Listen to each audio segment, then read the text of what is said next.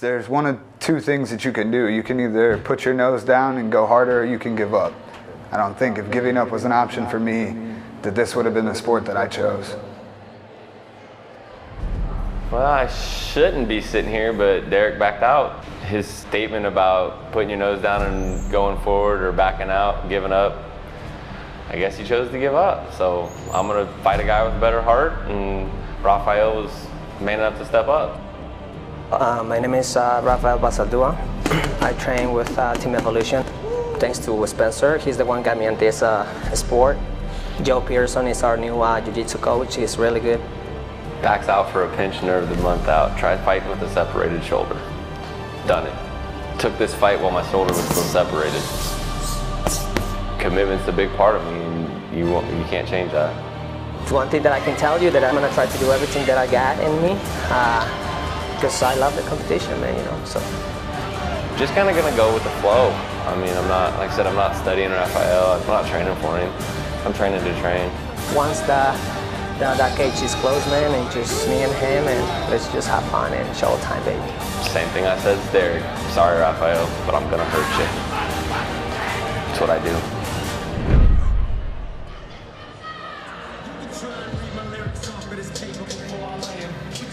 Making his way to the cage tonight, Jeremiah Crazy Train Nelson out of Redneck Combat Sports. With a record of 8-5, stepped in to replace an injured Derek Thiem, and whenever you have somebody stepping in on short notice, you gotta give respect to that. Oh, definitely. You know, he hasn't been able to probably train as much as he would like to prepare for this, but it takes a lot of guts to be able to say, you know what?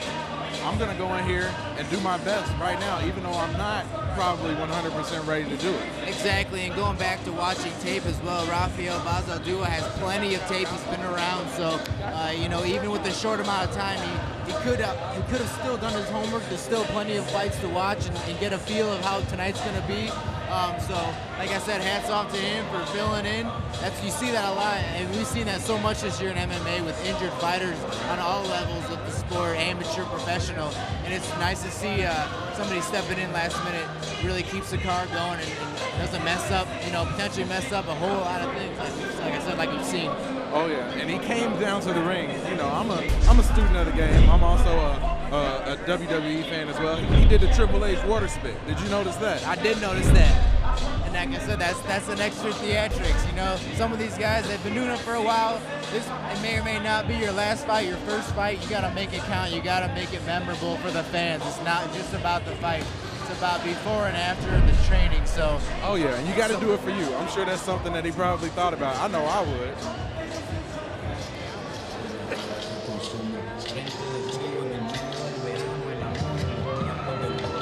Making his way to the cage tonight, Rafael Bazaldua out of Team Evolution with a record of 5-1. And like I've said before, I personally know Rafael. He's been around for a while. You know, even with that 5-1 record, it seems like he's just been fighting forever. One of those almost veterans of the sport now, and I hope he doesn't get mad at me calling that. I call him that out of the utmost respect. Even at Team Evolution, he's one of the, you know, the teachers now of the newer guys coming up. So whenever you've got that, you're past the point of a rookie, you're to the point of you're teaching now, you know it so much. And that's why Jeremiah's gonna have his hands full at night, because he does have so much in his arsenal, and he just goes and gets it. And just looking at Rafael when he comes to the ring, even last night when we were at the weigh-ins, he is 100% about his business. He wasn't cracking too many smiles. You know, just seeing him right now, he doesn't look happy at all. No. I wouldn't be happy stepping into the ring. He's got such a respect for the sport, and you know, he may not be one that does theatrics either, because he's going in there, and he is a true fighter through and through, and it shows in his fights. He comes out, like I said, intense, and then he'll have his fun afterwards, but it is business until the fight is over. And it's going to be a good fight between the both of them.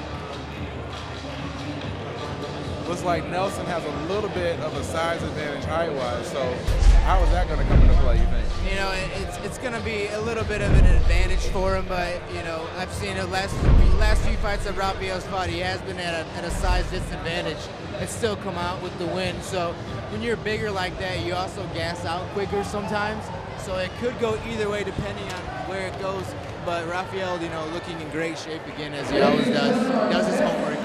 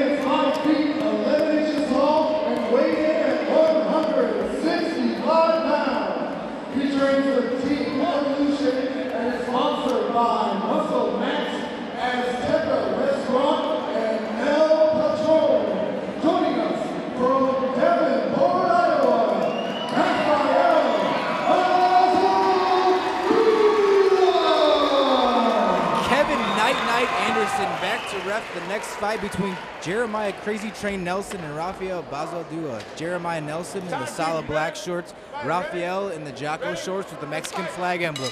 Round one, here we go. You know, like I said, Rafael's not one to feel out very long either. It doesn't look like Jeremiah is. They just gonna go at it like we just saw right now. Doesn't look like there's gonna be a whole lot of filling each other out. Right. And Rafael knows, that, like you said, with the size advantage, he needs to close the distance and get in. And that also, is one thing that tall guys have on short. I kind of wonder if Rafael remembers that, you know, Nelson has an injury, and if he's going to try to exploit that or not with the shoulder. Exactly, yeah. And Rafael's, you know, he's with the shoulder injury too. You know, they both have got some things on each other that they did their homework. They can see. It looks like Rafael's already grimacing a little bit. Yeah, it looked like a little bit of a low blow. No. And also, you know, talking about risk taking a few fights back, you know, he already threw a spinning back kick, missed, and did leave himself exposed. Got a shot landed on him, but is fine. You know, that's the thing with those big spinning things. If you land them, it's great. If you don't, you leave yourself exposed. He's not afraid to take risks. Right. Big risks equals big wins.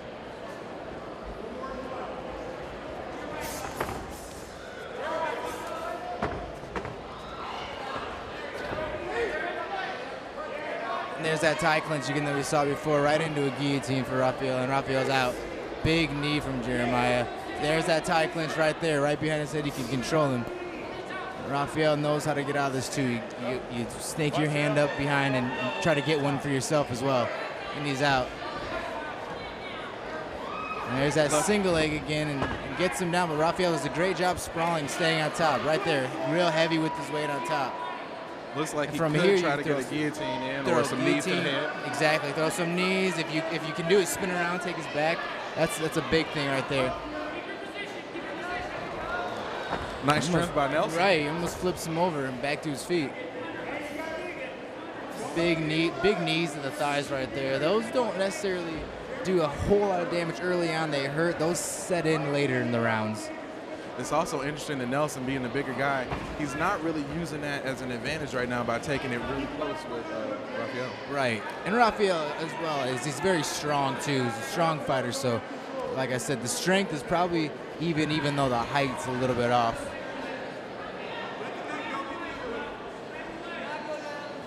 Some knees to the inner thigh from Rafael right now, or outer thigh, just to kind of deaden up the muscle a little bit.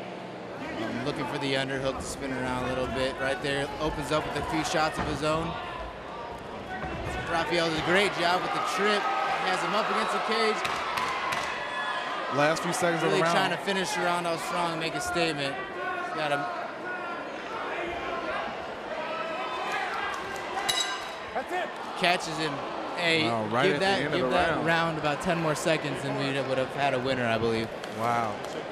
Saved by the bell right there was Nelson. So great ending. And you know what, depending on how the fights go, how you finish the last 15, 20 seconds in a fight, can determine the winner of that round as well. Right, of course. That's what you remember. Right, it's the last thing that the judges see, so they kind of forget the things that happened a little bit earlier in the round, even if somebody or your opponent dominated during that earlier part. Exactly. So it's like when you hear those claps, you really, if you can, you want to pour it on a little bit more. You don't need to go, you know, crazy and everything, but you do need to throw on a little bit more just to kind of put a stamp on the round going strong into the second.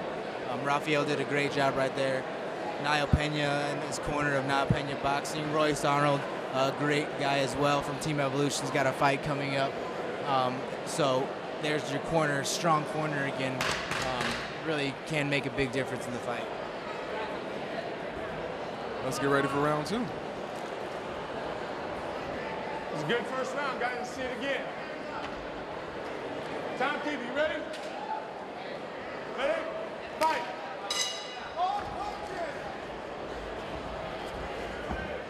And right there, Nelson just goes immediately into the middle of the cage to show some dominance. Not afraid to hop right in there. Either Rafael too. Really, Rafael, when you see him kind of put his head down and swing, really looking for big knockout punches. Needs to be careful when he does that, because when he can run right into a knee or a kick when you put your head down. So that is one disadvantage of that kind of style. But really, if he lands those punches, he's gonna do a lot of damage. And also, I would think that if you're somebody who takes a lot of risks, that's kind of going to force your opponent, unless they're very well trained, to also try to take some risks too. Well, and we're seeing that too. Hey, he lands about a 3-hit combo right there, and then lands a shot to the chin on the way out, which definitely registered. But yeah, we're seeing that with Rafael throwing some spinning things, and we see Nelson, you know, on his bike too there, hopping around, trying to throw some switch kicks, doing a few things of his own. Yeah. You don't want to be caught flat-footed when you've got a fighter that's willing to throw some spinning things.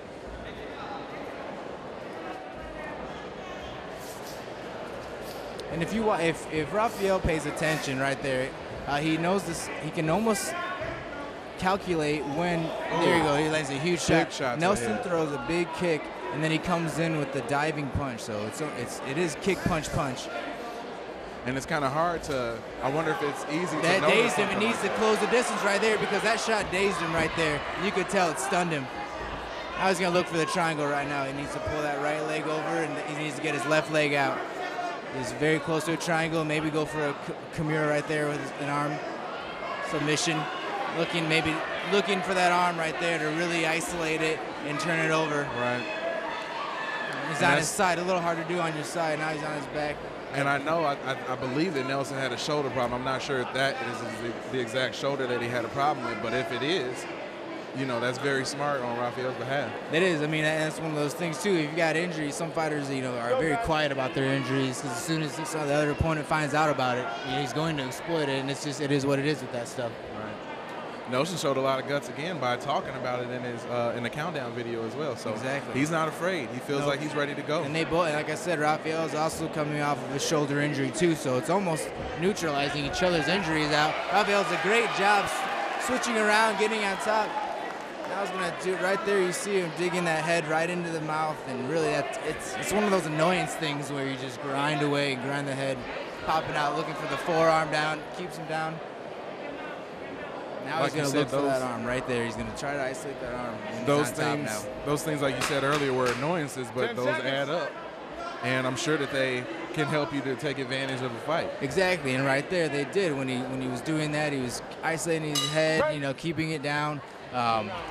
Those are the small things that really, like you said, add up, and judges look at that. It's outside of the box type of moves.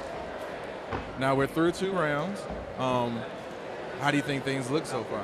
I believe Rafael is up right now. At least a round. He did definitely run one round 2.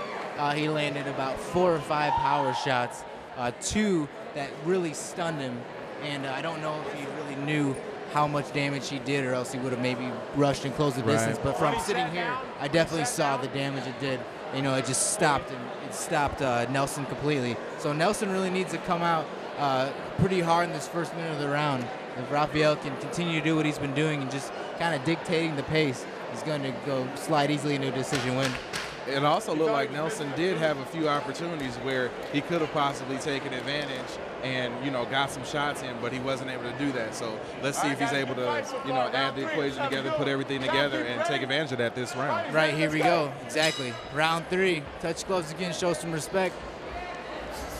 There he goes, Oh, lands big a shot to the head. And he's really going at it, is Nelson, but he's leaving himself exposed when he does that. He needs to make sure he doesn't gas himself out right, but he's got Rafael up on the cage. Rafael needs to swing him around, throw a knee right there. Those big body shots from Nelson. There's And both of these guys look like they're getting a lot of good information from their corners. Exactly, and Rafael did a great job listening right there with a single leg sweep. Now back in a dominant position, being where he is at out of the cards. If he stays right here, he's going to get the decision win, but he could, you know, pull something out. He needs to watch out for his long legs of Nelson right now. He could sneak a submission. And those shots that Nelson gave probably did a little bit of damage, so it's smart for Rafael to get on top right now, catch his breath, get his mind together, to be able to finish this round strong. I was just going to say, too, he's definitely getting a little bit of breath right now after that round, so the takedown was at a perfect time. Nelson is on his back right now, but he's also getting a few shots in. Taking some hammer fists to the face. Rafael maybe wanting to kind of inch over to the corner, you know, so there's nothing worse than being on your back in your opponent's corner with the coaches in your ear. See, that's something that only a fighter would know and understand, like yourself. And right now he's doing a great job grinding the face right now, grinding that head right down into the chin. Just staying active. You know, Kevin Anderson, the referee's not going to stand them up right now when they're both being very active. Even on the ground, he's looking to get a leg up, moving around. Does a great job transitioning right there. Now it's his ball game now. He's looking for the full mount, really trying. We've seen him try to take his knee and trap the arm of Rafael. Looks like Rafael has a little bit of blood coming from his nose from a few of those hammer punches that he got hit with a little bit earlier.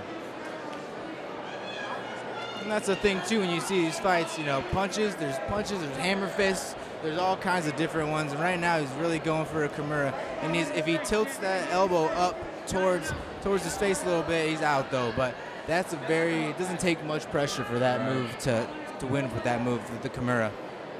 And there I know he's doing a good job of trying to stretch him out right now too. Exactly. While he's on top. Looking for the arm triangle too is when your arm gets caught under your neck and you get choked out by your own arm. So there's a lot of submissions that Jeremiah Nelson knows and is actually trying right now. And a great time too with the round 3 and being down in the cards. Of course, and he realizes where he's at. And it shows a lot of awareness to say, okay, I need to do something right now. Exactly, and right there, when you cover the face, you need to watch for the fingers in the eyes. That's something that's unintentional, but can be devastating to a fight. I've seen fights that have stopped from pokes in the eyes on it, you know, never really on purpose. This is going to be interesting to see which way this fight goes. Exactly. Jeremiah Nelson did a great job in the 3rd round, kind of coming from behind, down on the cards too. I believe, you know, cap off that round. So he may have won that round. Rafael won the 2nd, and that, you know, it's anybody's ball game for the 1st round. Shoulder good.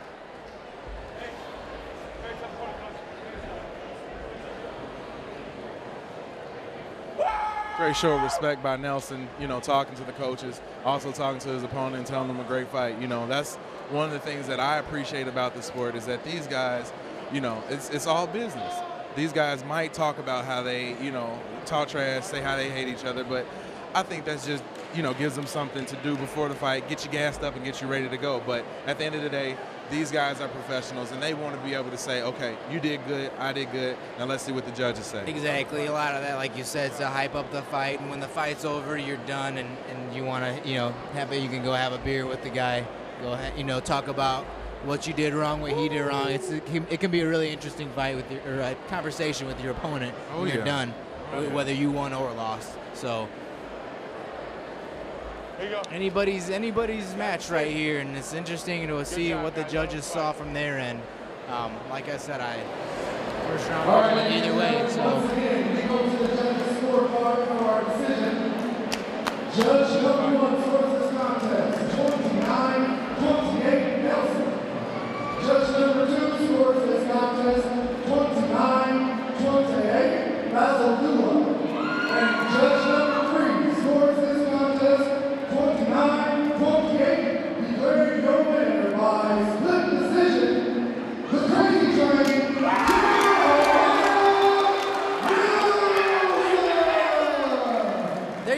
Jeremiah Crazy Train improves his record to 9-5 with the win over Rafael Bazaldua tonight. I really think it was the third round. He went for about 2 or 3 submissions, and you know, that really showed the judges that he does know a lot of things, and he's really going to try. He was down on the cards. Right, and like we said, a lot of times the last thing that people remember.